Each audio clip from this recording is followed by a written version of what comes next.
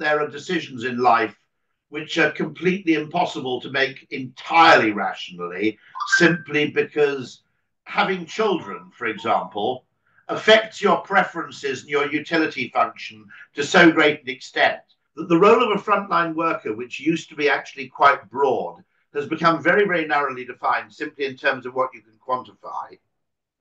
And the jobs that used to be performed by frontline workers, which included training and recruitment, have been outsourced to people who are less qualified to do it. One of the miracles of capitalism is it enables cooperation that goes beyond those kind of allegiances. This week we spoke with Rory Sutherland about his book, Alchemy, and the difference between the conventional logic that seems to dictate business thinking versus the psychologic or magic that could more prevalently dominate business thinking. Such an interesting thinker and writer, and we're very pleased to have him in the Sage Exchange this week. Wow, look at that. We just blew backwards, and now we've got a larger vista. There we are. This is a fantastic device, absolutely fabulous device made by Facebook Meta called the Portal, which they've now discontinued, which is absolutely foolish because it's one of those technologies that is going to take 10 years to take off. But I thought it was an absolutely daft decision because video conferencing on the television is the most underexploited technological marriage that it's completely bizarre that it isn't more common. Yeah, well, we end up needing to take up some instruction for many of our clients on ways to hack the eye contact gap that naturally exists. Yes. And there's so many other things, like just the sense of depth and dimension is gone in so many of these conversations, and even the slightest help by the tech would get us part of the way. By the way, I mean, it's utterly bizarre in that there's this huge debate about the productivity of remote versus, physical co-location in the workplace. But there should be a completely separate area of debate, which is how you optimize productivity in both spaces. Okay. Yes. And actually, one of the stupidest things, take an example, okay? The open plan office is, in my view, is a disaster because it's an attempt to solve for the average, which solves for nothing. And the point is that there are two roles for an office, one of which is library and the other one of which is pub. You know, if you take the two extremes, you either go to the office for solitude or you go to the office for sociability. And in the open plan office, we then created an area which isn't solitude. It isn't sociable either because you disturb people if you have a conversation. It is totally unsuited to two things which can be huge productivity boosts, one of which is video conferencing because you don't have any privacy, and the other one of which is one of the best attested productivity gains you can have, which is multiple screens. Yeah. I mean, if you actually want to improve your productivity, partly because of a thing called switching costs, where if you basically switch from one piece of software to another, there's both a mental cost in that and in other words, there's actually a technological cost, which is it wastes time every time you move. But actually, there's also a mental cost in that there's a thing called a switching cost, which is that by effectively having to keep switching the focus of your attention, it basically destroys what you might call uninterrupted time. And so, the multiple monitor is one of the biggest things you can do to improve productivity. And yet very, very few, the open plan office was totally ill-suited to it. Well, you've also seen, I don't know what it's like in your offices with Ogilvy or your clients, but you've seen a mushrooming of these individual call booths, and they get smaller and smaller. So now they're the size of like the old UK call booth inside the offices, so people can have a damn bit of privacy. And for years, we worked in co-working spaces. The highest value real estate in a co-working space is that tiny little postage stamp of a call booth. Isn't Because that interesting? everybody Isn't that wants the interesting? privacy. Yeah. And actually, there are various sort of businesses which have started up offering pods in public spaces. And it's Yeah. one of those things which, again, is one of those things which I suspect it's kind of, it will take a long time for that business to take off. And the pods in public space are interesting because, I mean, airport lounges are a classic case where undoubtedly the highest value real estate in an airport lounge would be, if they had them, the little private pod. Yeah. And that's very interesting. Your lesson from co-working spaces that's the space that everybody really wants. Fascinating. Oh yeah. People pretend like they're doing work at a little six-seater table nearby, just so they can nab the booth the second it's free. And there's also a kind of emotional need for it, I think. I mean, it's very interesting. When Costa designed their Costa coffees in China, they found that there was a kind of, whereas British people were happy sitting in sort of open view in a cafe, what Chinese people wanted from a Costa was a nook. And actually, the nook is actually the most undervalued piece of real estate, because if you measure real estate purely in square meters or square feet, a nook doesn't have much value. But actually, they're extraordinarily useful. There's something, Best house I ever visited. My brother-in-law lived in a mid-century house in Laurel Canyon in Los Angeles for a time. He's a scriptwriter. And it had the most brilliant idea, which was two adjacent square rooms, which overlapped by 50% with a movable divider. And so it was the most brilliant thing. You could host a party for 100 people by pushing the divider back, which made it into a big room. But you pull the divider back and you had two family, you had a dining room and a reception room or whatever you wanted. It was complete genius. Yeah. Rory, one of the things that we have been evolving is the manuscript for a publication tackling a philosophical question. That's my personal background, and it's relevant to the work we do for our clients. But the topic is so your background is as a philosopher? Yes. That's fascinating. My daughter's just doing a master's in philosophy. She's just got a first in philosophy from Manchester, and she's doing a master's degree. But I'm always, for obvious selfish reasons, I'm always intrigued to know what the commercial applications of philosophy degrees are. And so I've got no doubt, by the way, personally, that it's an incredibly valuable field of study. Of course. Well, you're a classicist, right? I mean, you did classics. Yeah. And I would say when we read your book and when I listened to your other lectures, it's coming through constantly in a variety of forms. I don't know sort of who your favorite of the classics are, but the questions that you're asking are sort of like what Xenophon says Socrates was up to. Questions like, well, wait a minute, what is a state, guys? What's a statesman? And also, so they're classical. So I did do quite a bit of classical, mostly Epicureanism, actually. But the other area, someone told me that they said what you don't realize is that you're basically a phenomenologist. In philosophical terms. Yeah. Yeah. Well, yeah. You there's sort of a pair of thinkers, a husband and wife, the Thomases, who came up with this sort of psychological insight that what we perceive as real is real in its consequences. And that was ringing in my head all the way through your chapters. I mean, you as much as say the idea in 20 ways. The idea that there's an objective definition of value for money that's independent of perception, which is to some extent what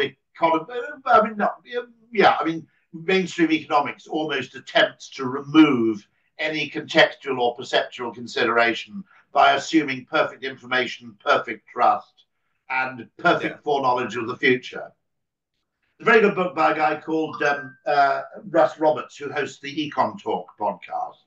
And he makes the point that there are decisions in life which are completely impossible to make entirely rationally, simply because having children, for example, affects your preferences and your utility function to so great an extent. I mean, no one would have children rationally, in the sense that if you ask a childless couple what they most enjoy in life, it's kind of staying out late, going on exotic holidays, having a lot of disposable income, all of which are completely destroyed by having children. But the simple truth is that when you have children, what seems worthwhile to you fundamentally changes. Yes. Yeah, that's right. I think there might be one other place where that comes that clear, with which is the religious conversion. I know there's not like, waves and droves of that, but you do see that, right? And well, you certainly see it throughout the classics as well.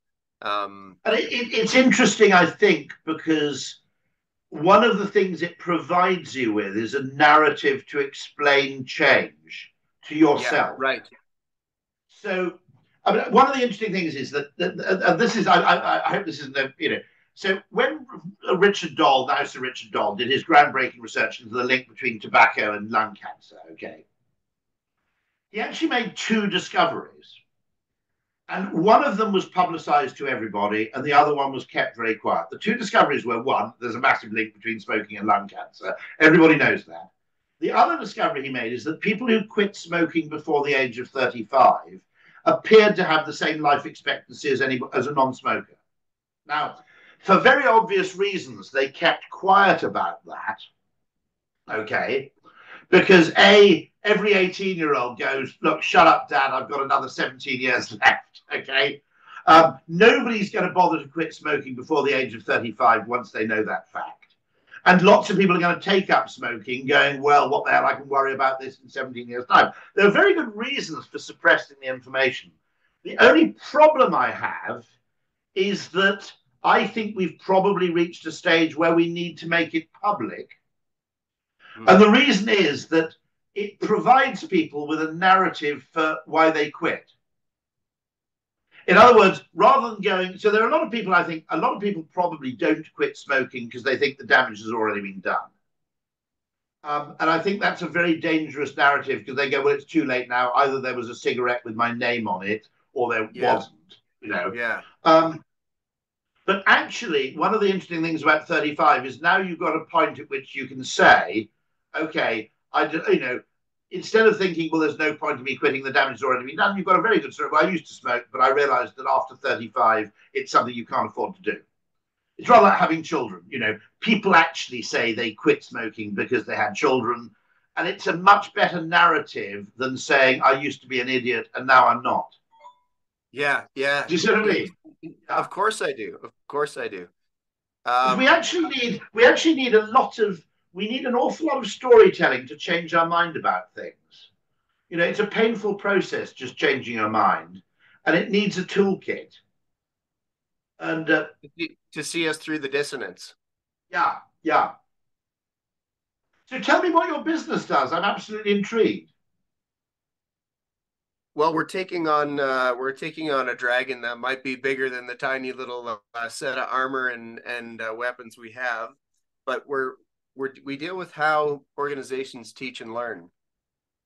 I don't love, and what I mean is I kind of hate the standing architecture that most organizations have, called learning and development. It's staffed by all the wrong people. It doesn't understand or take into account the range of kind of talent and experience that usually exists inside an organization. And what would you say? It reduces the burden and the expectation on senior folks to be teachers. And I don't think this is a really, really interesting point, because it suddenly occurred to me that what has happened in businesses is that a large bureaucracy has emerged, which survives as a bureaucracy and grows because it sets itself up as arbiters of the people who actually do the real work. Okay? And the finance function and all these other functions are seen to be there to maximize the productivity, as very narrowly defined, of a frontline worker. Okay? Yes. And what we don't notice is that that has meant that the role of a frontline worker, which used to be actually quite broad, has become very, very narrowly defined simply in terms of what you can quantify. And the jobs that used to be performed by frontline workers, which included training and recruitment, have been outsourced to people who are less qualified to do it. And so I often say, I ask the question of anybody working in Ogilvy, what's the most important thing you can do in a working day? Okay. And they might say winning a new bit of business and so on. They go, well, that might be the most important thing you can do. I would argue that the most important thing you can ever do is find and hire someone who's really good, who's a game changer. Because, in the time I was a creative director, the most important decision I made was undoubtedly, about 4 people I hired. Besides that, a lot of not everything else. I'm not saying I was totally irrelevant at doing the job, but a lot of the things I spent my time doing pale by comparison. Mm-hmm. And yet we've actually, in the urge to drive visible productivity in the workforce, we've effectively crowded out a lot of the functions. It's also made those frontline jobs much less rewarding because you have much less opportunity to exercise discretionary judgment. Mm. And so your job has been algorithmized. And I think that, a part of the reward for being a senior doctor used to be, that you were a bit of a mensch and you had a group of people who you looked after. Now, it's highly likely now that you cannot hire into that group, nor can you fire from that group, because that decision takes place somewhere else. So your ability to exercise what you might call a form of patronage as a senior person has been destroyed. Now, I said this of Ogilvy, and I think Ogilvy is a lot less to blame in this than most organizations, but I said, when I was hired as a graduate trainee, I was hired by the chairman of the company, who was an immensely eminent direct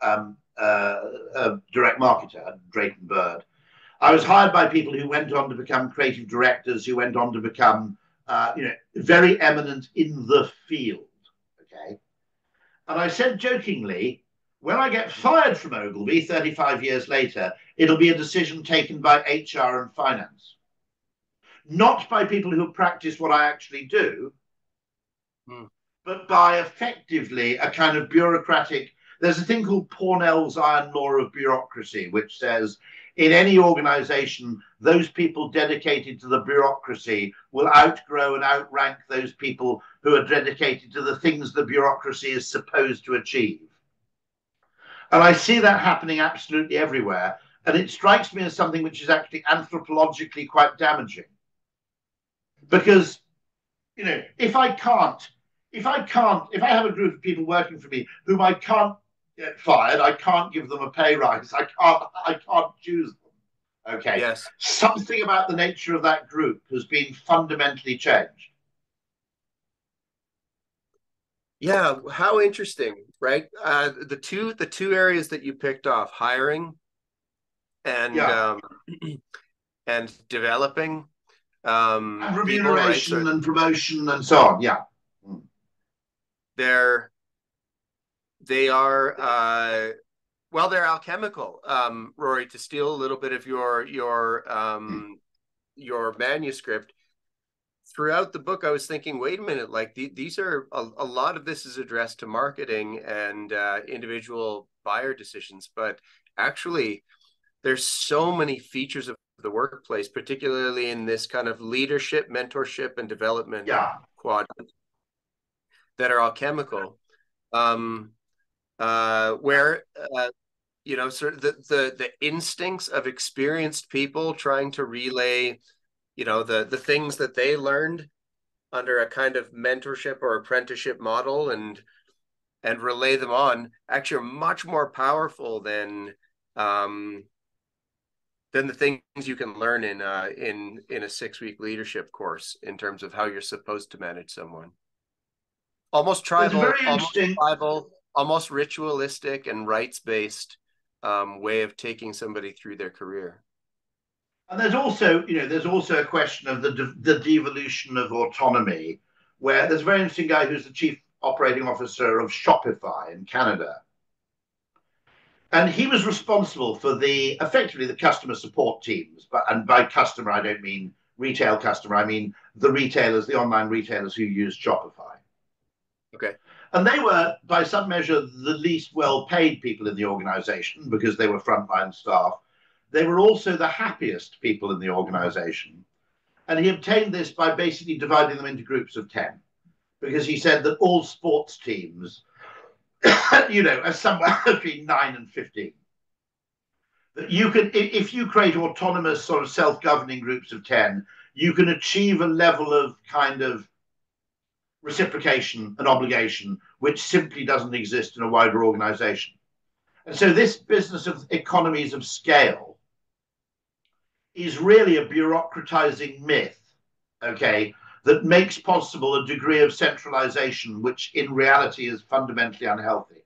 I mean, there are economies of scale. I think there are things that should be done centrally. If you're a police force, your forensics shouldn't be localized, okay? Yes. But the actual business of street policing really should be, for all kinds of reasons. You're going to be obligated to a group of 100 people in a way you're not obligated to a company of 1,000.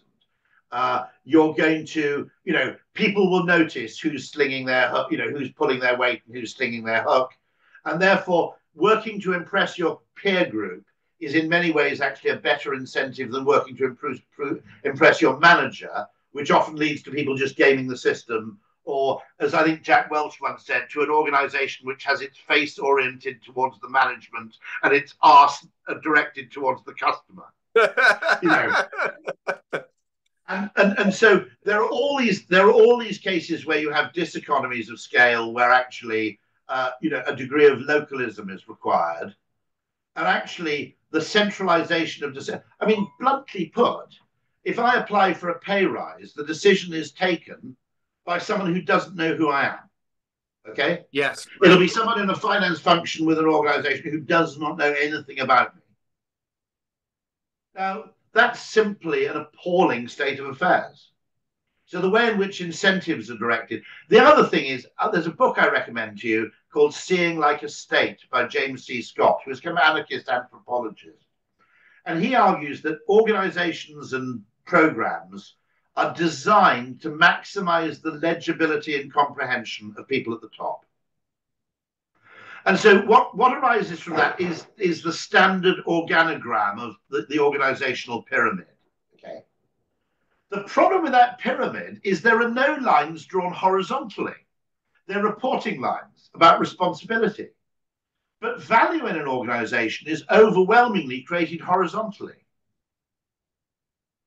And there's a really every time you see one of those, I never really understood it because I grew up in an entrepreneurial household. My father was a self-employed businessman, okay, and I don't really understand even now corporate life. I just didn't make any sense, okay, and I never understood this obsession with reporting lines because when I was a copywriter, we divided the account people with whom we worked into two, not senior ones and junior ones.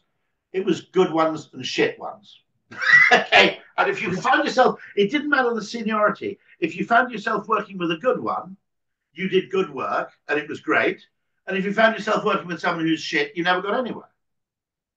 And so what people did as a copywriter in an advertising agency is the first thing you learned to do was adopt and form allegiances with a highly promising, not necessarily senior person in your what you might call your opposite numbers, among your opposite numbers. And that's how the world works. It works horizontally for the most part. And actually most innovation happens through horizontal collisions. And yet the organization, and I have to say, I think two things have enabled this. Technology, which brings with it the illusion of the possibility of centralization to deliver economies of scale. And the second thing is probably the shareholder value movement. The belief that the single purpose of an organization is to maximize shareholder value, which over-concentrates power in too narrow a field of people, typically a bureaucratic field like finance, not a customer-facing part of the organization. Yeah, I don't know if you resonate with this, but the school that is sort of sought to overcome the shareholder centric viewpoint, I guess that's maybe Friedman, is you use this word stakeholder, and I don't love Yes. that. I don't love that because I don't think it actually gets to the heart of something you're talking about. And I just wonder with this the concept of a horizontal connection. It's really central to like what is a workplace. We're I guess we have a house view that there's such a thing as colleagueship and such a thing as friendship, and colleagueship is just not that well understood, and so it's been replaced with something like we ought to be friends at work, and you'll see organizations from a central place trying to basically ensure that their employees are friends with one another. And I don't, my sense is it's not appropriate. It doesn't actually fit. You don't want your colleagues to be your friends. You want your colleagues to be your colleagues. And that's its own honorable craft.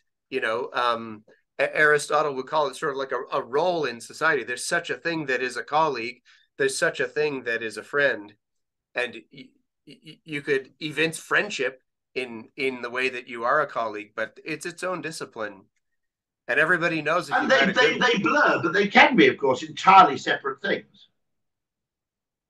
Yeah. I mean, the most extreme cases being partnerships of people who, on a personal level, don't like each other very much, but who. Yeah, in a sense, one of the miracles of capitalism is it enables cooperation that goes beyond those kind of allegiances. That actually it allows people to do business with people whom in a highly profitable and valuable way, which wouldn't, the ties of kinship were the obvious ones. Okay, I mean, I think there are poor countries which are still poor because they fundamentally can't escape from family loyalties. Yeah, there was a Canadian guy who tried to build a school in Haiti. And what he couldn't understand is why building a school in Haiti was more expensive than building a school in Canada, until he realized that if you give anybody in that culture $20,000, their first thought is, how do I prevent this leaving my family? And so they will they will find a family builder who isn't very good in order to effectively retain the money within that particular group. Wow.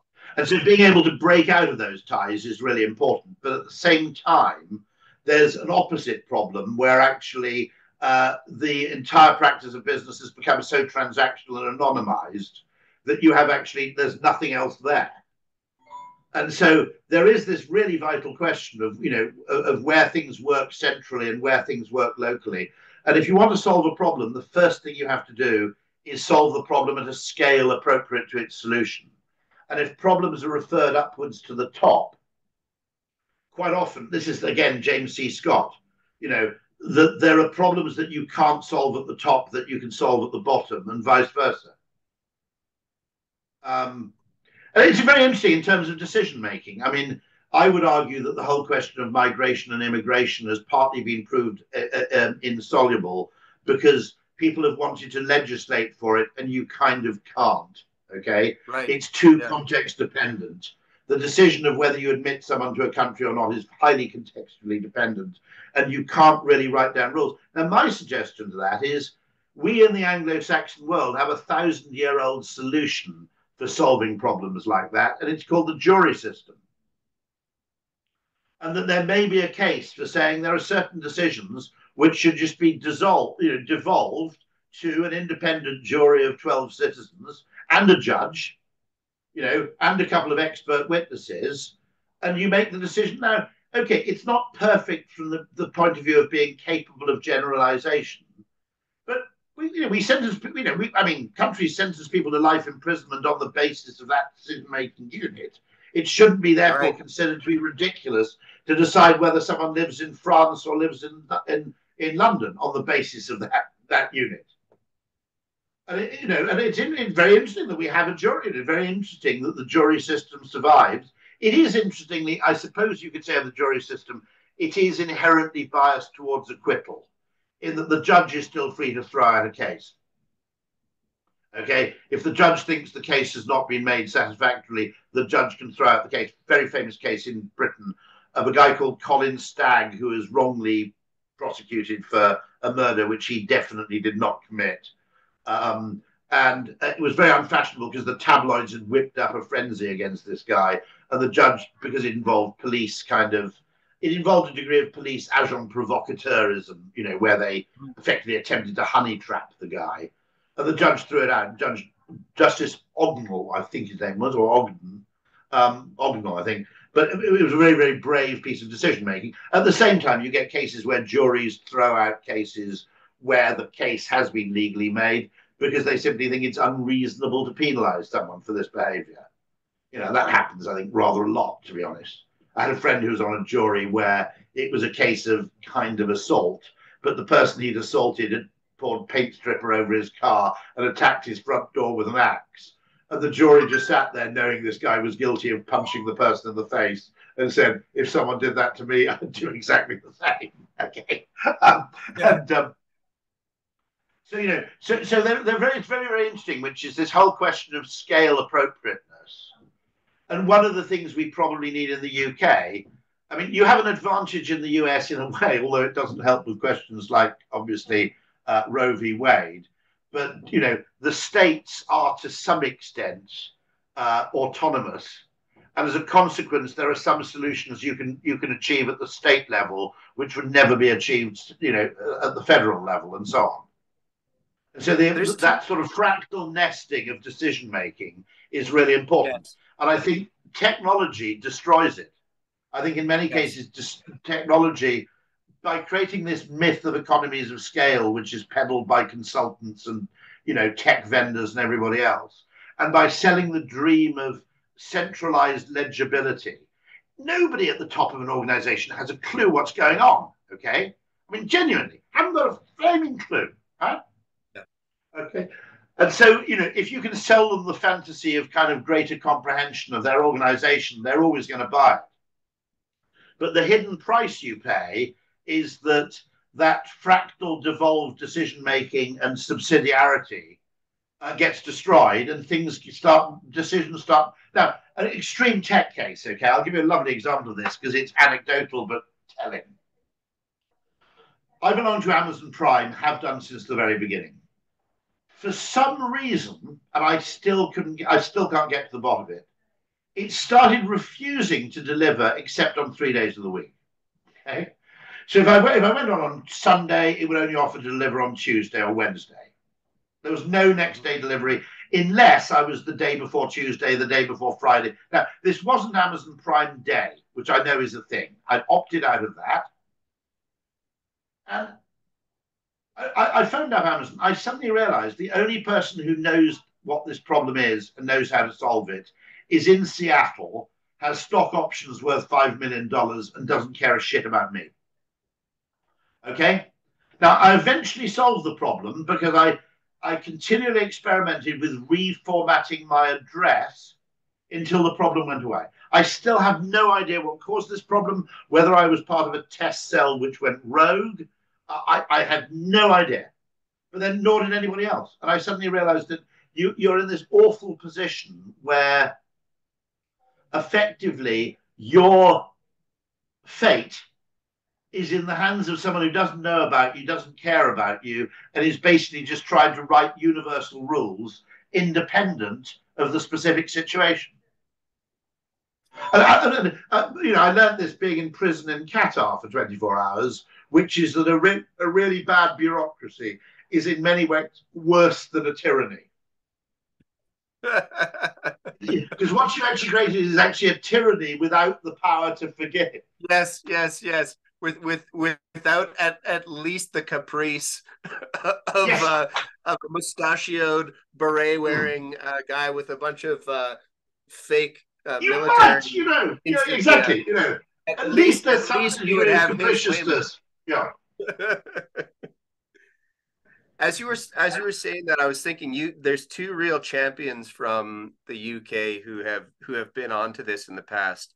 Edmund Burke talked about the significance of the little platoons of society, and that has always stuck with me, and I think it's very relevant in the workplace too, which is why it's great. Like if an organization, in my view, can see that there's like an antique toy collectors group, clique forming, let that thing form. And when you were talking about your friend in Canada, it's where I'm calling from, by the way, Southern Alberta today. Your friend in Canada with groups of 10. Actually, I'll give you 3 great Brits. Another great Brit from past was Lord Baden-Powell, who only organized the Boy Scouts in groups of 6 and took his organization to 2 million decentralized globally at a time where there was barely telephones. 2 million. This is in the early 1910s. The third one is a kind of a personal hero, Roger Scruton. I don't know if you ever got to know him. Yes, I think I met him once. No, actually, I think I was behind him in a queue to buy shoes in Cambridge in 1980 something. Yeah. But a good fellow, and he talks at great length. I'm going back now to your comments on a jury system as a creative solution to immigration. He talks about the importance of the plural pronoun we. You have to be able to say we in coherent sentences and mean something by it, and to be the one who can speak a we-based sentence, like we believe this, we like that, we prefer this, we have a vision for how things go. That means something, and then you're welcoming people into something. If you can articulate a we sentence, the voice that can do that means that you're bringing somebody into something that's set, a real fabric. Very, very interesting. The use of, and of course, we is interestingly fractal, isn't it? Because it can mean my family, it can mean my company, it can mean my county, my province, and so on. And it has different sort of meanings in a sense. Yes. It's a very, very interesting. This is a very interesting question. I mean, the Burke also has a brilliant quote about cattle underneath the trees and the chirp of the crickets, which makes the point that what's really going on in society isn't best represented by what generates the noise, which I think is also an important factor. Yes, and it is fundamentally interesting because devolving decisions down to the scale at which people can use a mixture of incommensurable forms of information to arrive at a decision, for example. If you try and legislate for a decision or you try and make an algorithm out of a decision, generally you'll suffer from quantification bias. I mean, and what's interesting about a jury, by the way, and you have to say this is probably a good thing, is there is material that's evidential and there's material that isn't. Okay, now, if you make it purely a legalistic matter, anything that isn't evidential is ignored. Whereas a jury can take account of effectively their, now, okay, sometimes that manifests itself in the fact that the guy who looks shifty is less likely to get off than the attractive person, things like that. We've got to be conscious of those biases. But at the same time, it can also use information which might have, no pure evidential value, but it's nonetheless what you might call a contributory factor in making the decision. I'll give you an example. Cops use that information all the time. Okay, so cops will make use of an awful lot of information that's not evidential. So an example would be we've just had a nurse possible case of a serial killer female nurse in the UK, although there is an intelligent statistical movement that slightly questions the evidence, but I'll park that one. But there was an earlier nurse called Beverly Allett who was arrested, who was definitely guilty of kind of murdering, was it the elderly or was it children? I can't remember, under her care. And one of the things the cops noticed is that if you arrest someone for something they haven't done, they're usually really, really angry. Even if they're a criminal, okay, they get really angry. about being arrested for something they haven't done. And, in both cases, the person, when arrested, just sort of demurely got into the car. Okay? Now, that has no evidential value, but it's not irrelevant. It's not completely irrelevant at the same time. And so, police investigations often start with things which are literally anecdotal, because the anecdote doesn't actually convict the criminal, but it tells you where to look next. And that's one of the reasons I often get very cross about people, the whole p-value thing in science. And when people dismiss something as anecdotal, I say, look, humans have evolved to pay attention to anecdotes for a reason. And the reason we pay attention to anecdotes is it's where significant information manifests itself first. The most classic case being gossip. I went into this shop and they claimed that I hadn't paid for something. Okay. Well, that in itself doesn't mean the shopkeeper should be arrested, but it does mean you should be doubly cautious when shopping there in the future, or you should simply be more alert. And so those kind of things I think are really interesting, because we've come into this scientific method where the degree of certainty of a piece of information also determines its significance. It's a very stupid way to proceed. Because there's information that's highly uncertain but potentially very important, and there's information that's highly certain but totally irrelevant. Okay. Yeah, I think this has some amazing applications, Roy, to the workplace as well, in the form of veterans, silverbacks and the folks who have been around a long time. Be like, I don't like this deal. Like, okay, why? And if you go back and you say why, because I need to hear in our preset criteria for deal evaluation, be like, no, it doesn't fit in there. I don't like it because I don't like somebody who would be interested in closing a deal, without a single cocktail having exchanged parties anywhere along the way. Something's not right here. You're like, well, wait a minute, sorry, uncle, we haven't got time for your superstitions. We need to move on. But actually, those things, those almost ritualistic instincts can embed wisdom, which if you wanted to quantify, you could maybe, but actually they embed something that sort of. Well, also, of course, one of the interesting things with data is that processing data is one thing. It's quite easy. We do it, all the time. But then there's that Sherlock Holmes story, the Silver Blaze, which involves the dog that didn't bark in the night. Yes. And quite a lot of that silverback experience is, that's weird, why didn't that happen? I remember very early in the days of home computing, I was in a research group funded by Compaq.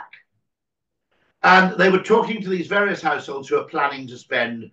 Now, bear in mind, this was the 1990s, so £1,000 was the cost of a computer, which is more like 2.5 now. It's a significant, really, really significant purchase. And, you had endless decisions about the monitor, the CPU, the so-and-so Intel, etc. And I said, at the very end, there's one weird thing. Nobody has mentioned the cost of software. Okay? And, and we suddenly, I said, look, I think there's a very simple reason here. They're basically, all the Microsoft Word, Windows stuff, okay? Windows would be pre-installed, okay? But Microsoft Word, they're basically planning to nick it from work, aren't they? Or they're going to nick it from a friend. Okay, they're not planning to pay for this at all. And it's just that thing, which is the conversation that never happened was the strange thing. And it's data analytics isn't very good at noticing the mysterious absence of things. Yeah, that's great. That's great. There's also this is the root of a bunch of the sort of Poirot episodes where the genius of Poirot is not the thing that the chump viewers can also see. It's sort of what do you call it? Like the intercostal space. It's like the gap in between things. Exactly that. Yeah, and and of course it's important information, but it's not necessarily information that's either salient or robust even. Yeah. So one of You the know, things that the G.K. Chesterton's another example with the Father Brown story is similar in that. But so, how many people do you employ? I'm intrigued. three. Three. Fascinating. Yeah. I wonder if we can actually work together because in the great Zoom age, we've had some very successful Anglo-Canadian collaborations at Ogilvy. Um, it's actually a lot easier working with Canada than working with New York. Yeah. Just as general high levels of sanity and elevated levels of sanity. Um, but I'd be very interested in discussing that because this is a field where, as a behavioral science practice and as Ogilvy Consulting, you know, my great problem with the ad industry is it's entirely optimized around eating brand communication budgets. And yet the Yes. potential market Right. for human insight and creativity goes much, much wider than that. And I think we've failed, in a sense, with a few exceptions like Ogilvy Consulting, which employs a few hundred people, okay? But with Yeah. the exception of the consulting arm of Ogilvy, we've entirely failed at penetrating other budgets. Yeah. So at one level, one of the things that exercises me, as well as things like, you know, remuneration, incentivization, you know, training, learning, development, recruitment, okay, which are obviously big behavioral questions. Um, the other area which interests me is category problems because you can't, you know, the brand is not the appropriate level at which to solve every problem that's a marketing problem. Okay, and the example I give here, not very good to a Canadian. The example I always give is range anxiety in electric cars. Okay, now that is actually a pretty relevant fear in the American market, and it's probably not irrelevant in the Canadian market, although you all live in a straight line, don't you? So it makes things a bit easier. But I mean, Canada's a kind of outlier because you have a lot of very big cities which are all bloody miles apart. Right. I mean, you know, and with a very slow train connection between Yes. them. Yes, that's And you right. have extremes of heat, you have extremes of cold. I was going to Okay. add that, but you got it. Yeah. You have wilderness. Okay. Now, you know, running, you know, only having 20 miles of range in a wilderness when there's 10 miles to go to the only charger in a 40-mile radius is terrifying. Okay. Mm. You only have 110 volts of power because for some reason you went with your weedy neighbors to the south and didn't Yeah. have a proper punchy. Okay, right. Now, you know, if I plug in my dad's garage, it's 240 volts, 230 probably. Okay. Now it's not brilliant, but if I'm going to be spending 4 hours with my dad minimum. Okay, that's 4 hours is going to be it's going to be about 35 miles. Well, that gets me to 6 rapid charges, 35 miles, even assuming I'm on naught, which I'm not. Then there's another change in which is simply a mentality change, which is most people buy petrol, gasoline as a distress purchase. In other words, they wait till the yellow light comes on, and then if they're poorer, they just put in $20 worth, and if they're richer, they fill the tank. Mm-hmm. All it requires when you have an electric car is that charging becomes an opportunistic decision, an opportunistic purchase, not a distress purchase. And then all your problems are gone. You go, I've got to go to this shop. They have a charger. I'll charge while I'm in the shop. And as soon as you adopt that mentality, at least in a country like the UK, basically 90% of the problem goes away. It's just not relevant. You know, and then again, there are things like, you know, now obviously in the US, now why this is important is that the UK is probably having bigger batteries in heavier cars that are more expensive than they need to be, and of course fewer electric cars because of the insistence on a no, I've got 2 electric cars. I don't have. The original plan was buy an electric car and then buy a petrol car for my wife. In the end, we liked the electric car so much we bought an electric car for my wife. It only has 100 miles of range. You probably in a household, realistically, if you have one car that does about 90 miles of range and you have another car that does 170, 160, you're okay. In the UK, Yeah. US, completely different matter. I grant that. Yes. But that's the kind of case where you have a behavioral and psychological problem which exists not at the brand level but at the category level. Yeah. Yeah. And the other thing is, by the way, if you have the Mini Cooper electric, which my wife does, the electric Mini Cooper, because the battery is quite small and doesn't weigh very much, that thing goes like shit off a shovel. I mean, the performance is insane. So there's another benefit, which is you're really benefiting from the performance gain of electric cars by having smaller batteries. Yeah, actually, in Canada, you probably have less of a problem than the US, as I said, because 90% of your population live within 100 miles of the US border. That's right. So you're effectively a bit like Chile. So actually supplying effectively, Yellowknife is going to be a bit of an issue, but effectively, a Medicine Hat, a place I've always wanted to go to, knowing absolutely nothing about it other than the name. But for the most part, you probably won't have that much of a problem in Canada, except for the cold. Medicine Hat is just up the street from me. I mean, just to illustrate this, Medicine Hat is 2 hours drive, which by Alberta prairie standards is nothing. It's nothing, right? It's you can pop What's over it like? There. It's pretty cool actually. Medicine Hat's got a good little vibe. It's a prairie town, and there's something that it means to be a beachside town, a mountain town, and a prairie town. Having traveled around, and I live in Asia, but I'm here at the moment. Like a prairie town has its own feeling because there's no constraining geography to kind of bind you in. So it's got that. It was very interesting that when you had the property crash in the US, the property crash hit worst. Now, they're not all technically prairie towns, but they are effectively Phoenix, Las Vegas, which have two qualities. They don't abut anything that stops you building, so they can expand in all four directions. And secondly, they all effectively grew up in the age of the automobile. So the street width in the center is sufficient to make traveling in from a large distance away fairly easy. Yeah. And so they're very interesting because, of course, the scarcity that's imposed in a San Francisco, say, or a Manhattan doesn't really apply. To be honest, you could live 50 miles from Las Vegas or Phoenix, and it's just a matter of taste. Do you want to live in the desert or do you want to live in the town? I mean, in terms of actual commuting, it's pretty immaterial. Yeah, and that kind of oscillation of a town center. I mean, every city in the world, I think, has a little bit of like a bit of a cyclical town center issue. But in a prairie town, oh man, the town center can go through a very long down period because box stores can grow on the margin eternally, right? And everybody's so the real estate on the margin is insanely cheap given its proximity to the center. So effectively you get that risk of a kind of hollowing out.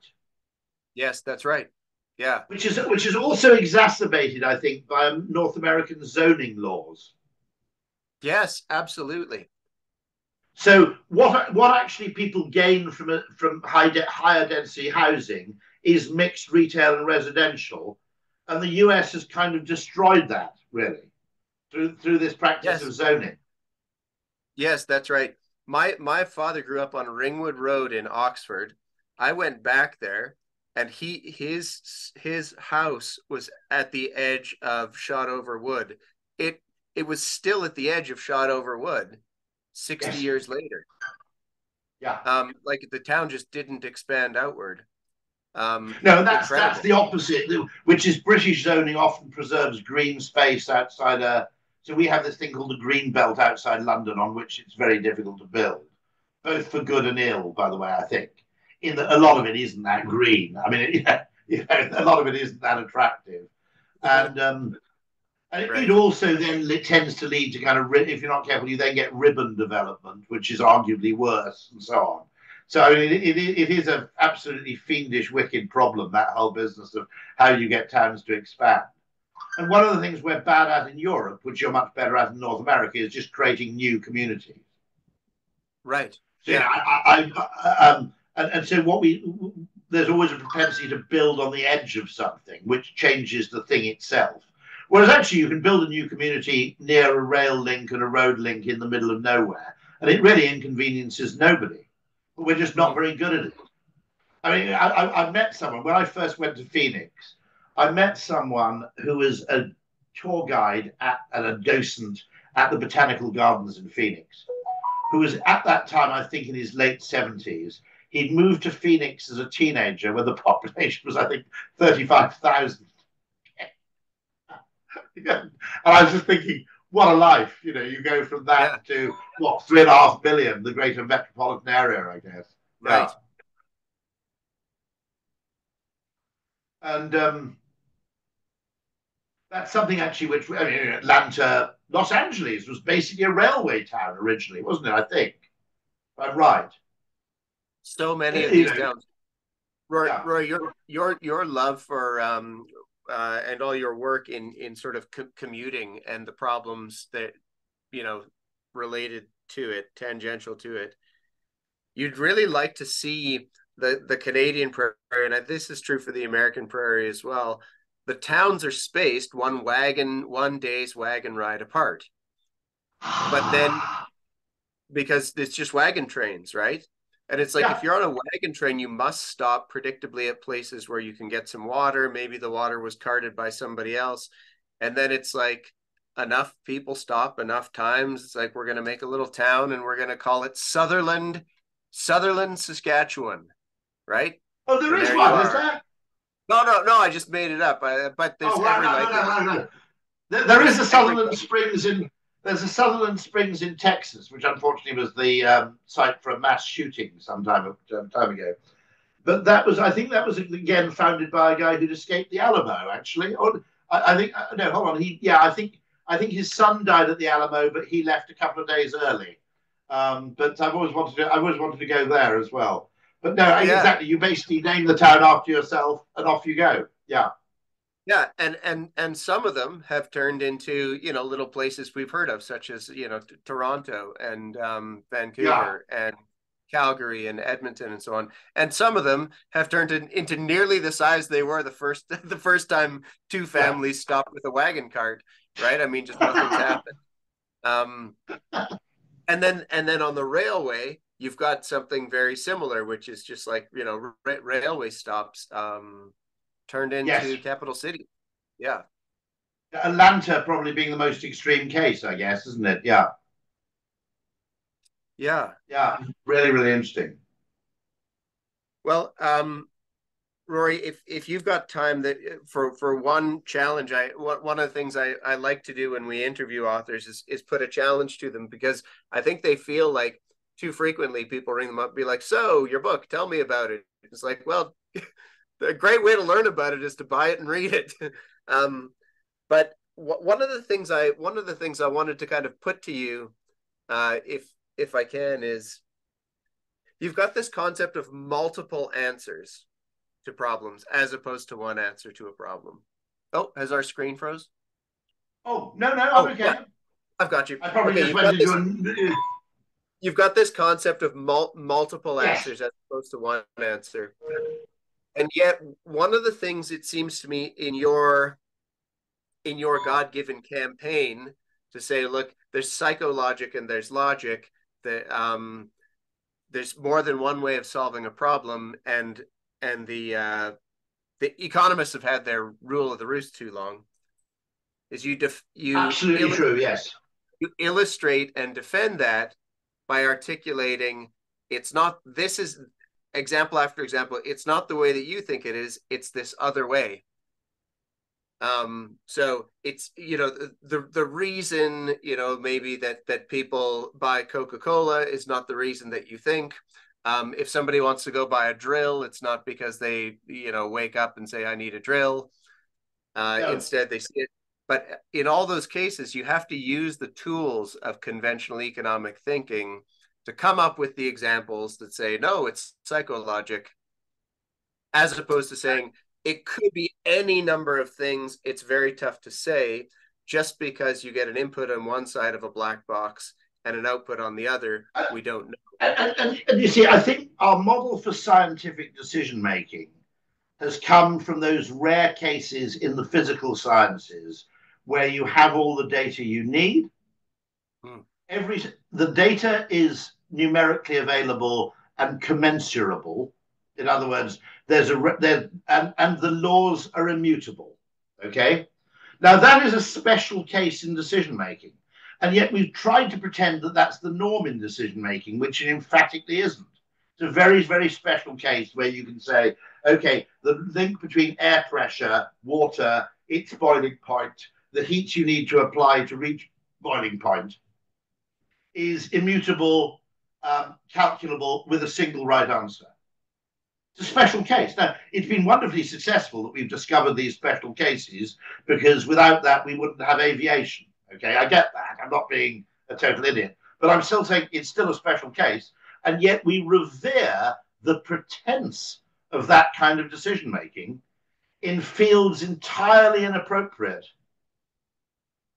to that approach, because it looks scientific. It smells like a science. And, as I said, the opposite of a good idea in my kind of decision making, the opposite of a good idea can be another good idea. The solution might lie at a completely, tangential level of intervention. And by the way, there's also a scale dependency on at what level you need to intervene to achieve meaningful difference. Yeah. And actually, potentially, once you acknowledge that and you acknowledge the scale question, government could become a lot more intelligent, because it could actually confine itself to those things which it alone can solve, rather than getting involved in the kind of bureaucratic policing of decisions that really should be taken further downstream. Mm-hmm. And by the way, that also contributes to a meaningful life, because one of the insights of behavioral science is that we really value autonomy. And the feeling within an organization that no matter what level I operate at, I can still effectuate and influence things is absolutely essential to the rewarding nature of work. Yes. The second you find yourself what someone called below the algorithm, where you're just there to basically tick boxes and chase metrics over which you have no influence and no discretionary judgment, that's the point where the job becomes meaningless and awful. Yeah, and I just couldn't agree with you more. You can almost see there's like an instinctive mechanism, like a plant in the wrong biozone. Once that happens, people don't even need to consciously register the full articulation of the argument. Like, now I have fallen below the zone. No. And I've lost meaning. They just quietly leave. No, absolutely or suffer, right. Maybe worse. Yeah. Or in some cases, I suspect, either game the system or seek to sabotage it. Yeah. Yes. So, I mean, one thing, gaming the system, or mindlessly pursue metrics beyond any kind of level of sanity. And you see that happening in, get back to trains again, okay? It's the obsession with punctuality. No, don't get me wrong. I mean, punctuality is important, okay? But I think we have a situation in the UK where a train operator is fined if a train arrives in London, which is a terminus, okay? It's not a connection, it's a terminus, more than 3 minutes late. But no one on that train has planned their day to that level of exactitude, because they know that, well, okay, the only exception would be someone who works above the station, who has a 9 o'clock meeting, who wants the train to get in at 8:54. Okay, I get, okay, there are a few, exceptional cases, okay? But even then, being 2 minutes late for a meeting is hardly, disgrace, right? Everybody's built in a margin of error. So why are we obsessing about this, anal level of punctuality? Now, yes, I get it. There are knock-on effects. If you're 10 minutes late, if you're 15 minutes late, there are all kinds of knock-on effects. But not much. For 3 minutes late, no, not really. Yeah. So that's the kind of thing where I think the thing becomes absurd. And so you get people who are literally promoted for doing things which are antithetical to the interests of the organization.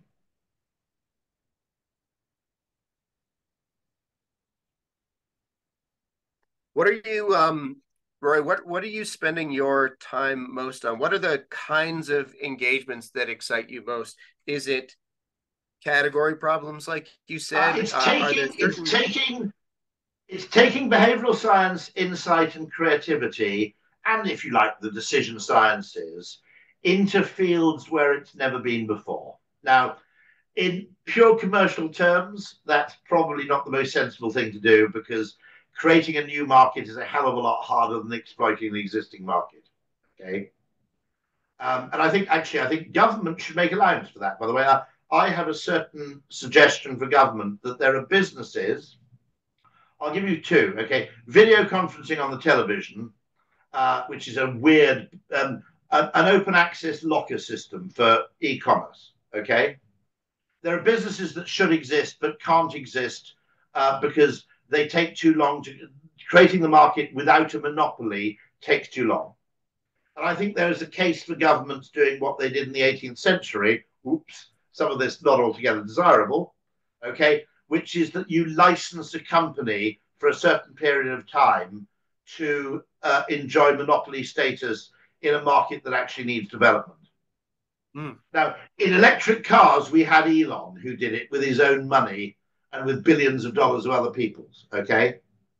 You could have accelerated the electric car if you'd actually done what we did. Well, okay. Actually, I guess the Hudson's Bay Company started that way, right?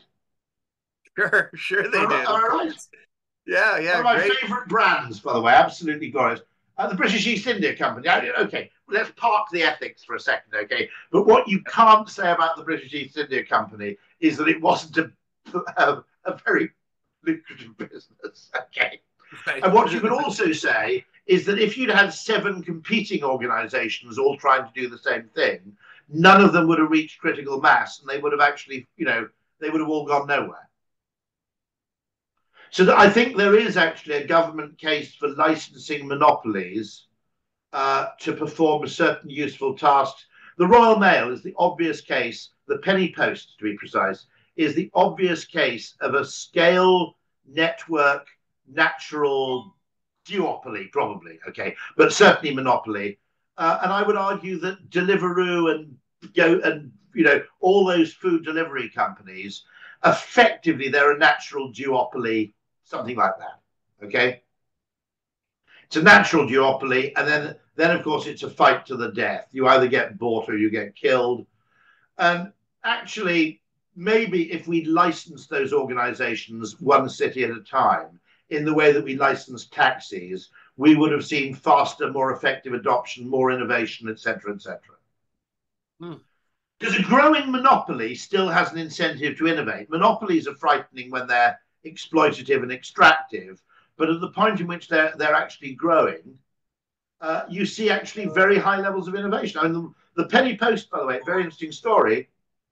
It's always credited, rightly, to Sir Rowland Hill, who worked out that if you have enough consolidation of the trunk routes in a mail service, the costs of distance relative to the costs of last mile collection, sorting, and delivery become so irrelevant per letter that you can afford to have a flat rate postal system for a country, not just a city. Flat rate postal services for cities already existed. But he said you can expand this to a country, but because at a certain level of scale, the distance becomes an irrelevant component of the cost. Something which I think is still slightly counterintuitive to people who can't, the idea that the price should be the same regardless of distance. Okay, now what's interesting is in order to, now, one, it didn't make money in the beginning. Secondly, it was a monopoly. It took 4 years to make money. The Imperial Penny Post, which was the attempt to expand it to Canada, India, and the British Empire, except New Zealand and Canada and Australia, sorry, that never really made money. Okay, it never reached the volumes requisite to actually achieve the economies at the hub routes. Sorry, the central core routes that made distance an irrelevance effectively. Yeah, but it did in the UK, and it would. You could have a.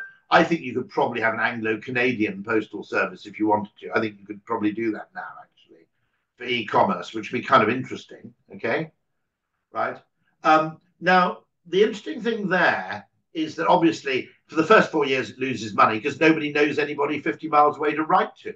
Okay, That's right. it takes time for behavioural, but in order to get to justify the mathematics of his idea, Hill went to Charles Babbage, i.e., the kind of inventor of the computer, who was probably one of the 5 greatest mathematicians of his day.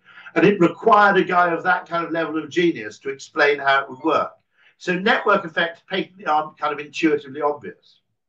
Yeah. And I think, it only worked because it might have worked as a duopoly, if you've been honest. Might have worked as a triopoly. It certainly wouldn't have worked if you just said, okay, this is open to all comers.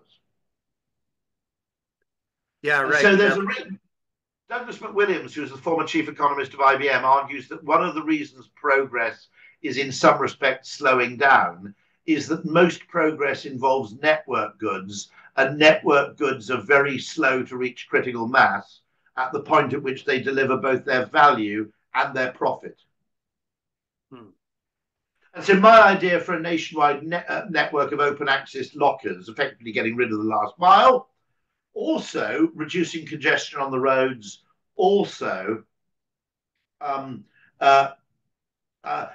you, by the way, because if the locker is at a gas station, you can deliver at 2 o'clock in the morning, you can deliver at 4 o'clock in the morning, you can deliver at 11 o'clock at night. You can't do that in a residential area.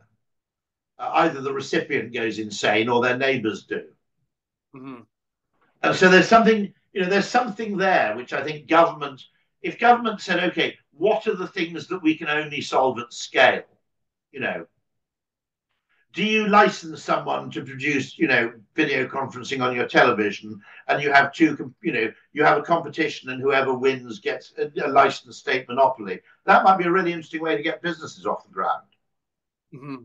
Now, admittedly, that led to, slave businesses undoubtedly were funded by effectively the royal license of a monopoly. But I guess the Hudson's Bay Company, or the Bay as you guys call it, I guess the Bay got started in a similar way. I don't know. I need to investigate. It's 17th century, isn't it, the Bay, I think. Am I right? Yes, that's right.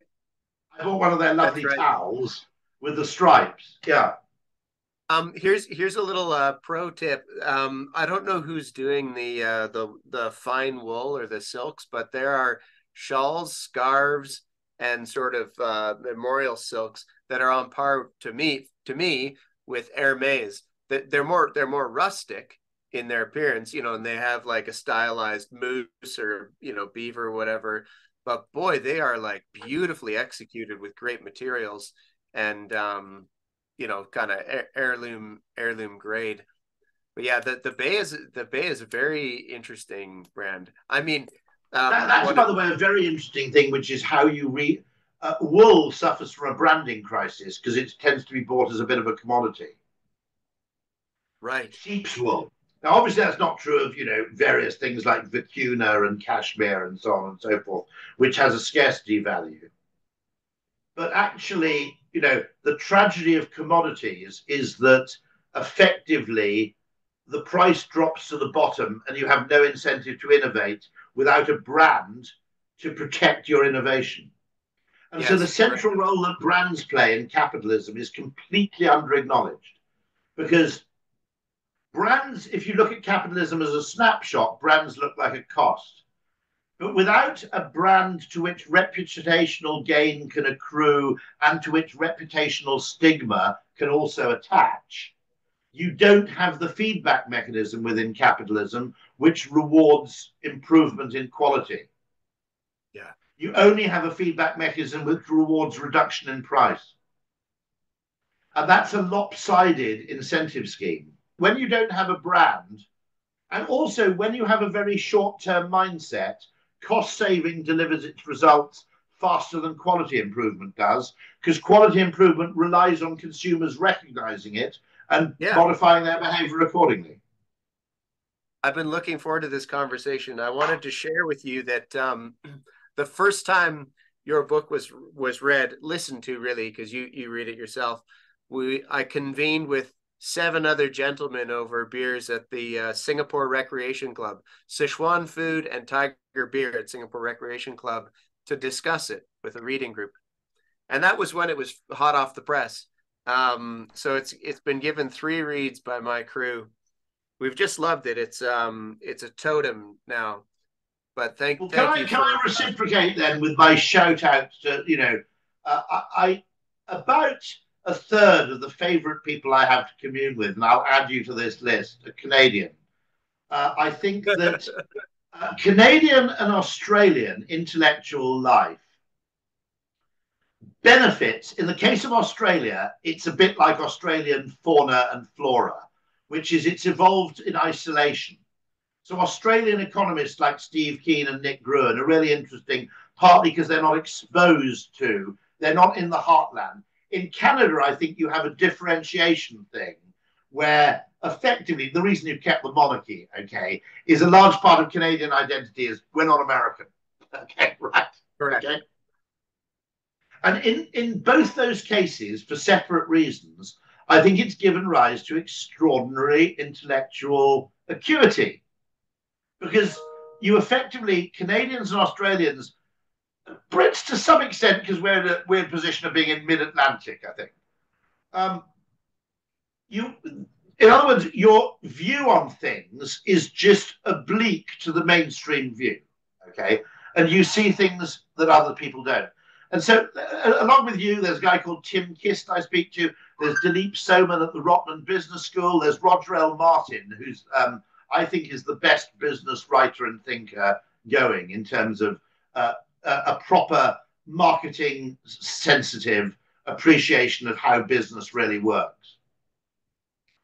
And so, one of the things I often get invitations to speak in Canada, which I always accept if I can, because I love going to Canada and have friends there.